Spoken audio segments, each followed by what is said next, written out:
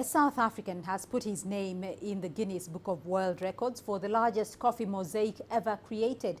Percy Mai-mela usually works with salt, but his portrait of black coffee, one of South Africa's leading DJs, was created using coffee beans. CGTN's Scheier has more.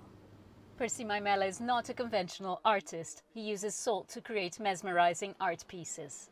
Salt is a motivation in a sense that I'm using something that has been in every household forever. I'm giving it a second purpose. In a sense, I'm trying to create an idea that like we shouldn't limit ourselves to the traditional methods of doing things. Mai-mela's distinctive work caught the attention of Brain Farm, who were looking for a unique event promotion. And they proposed the idea of doing the art piece of black coffee with coffee. Well, initially I didn't like the idea because I felt like they were redirecting me. But because I love challenges, I was like, okay, cool, let's do it.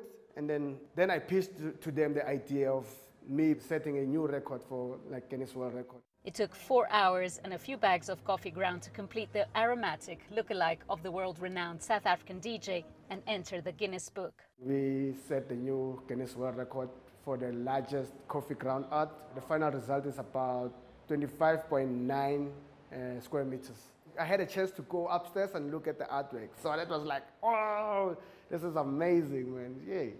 I was excited. But Percy's first love remains salt, and he hopes to one day take his talent to the world.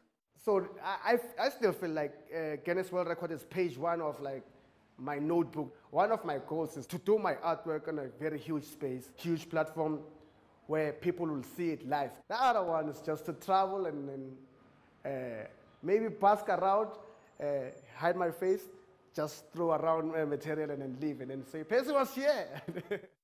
Mai-mela says, however, leaving a legacy for his son and the next generation is his ultimate goal.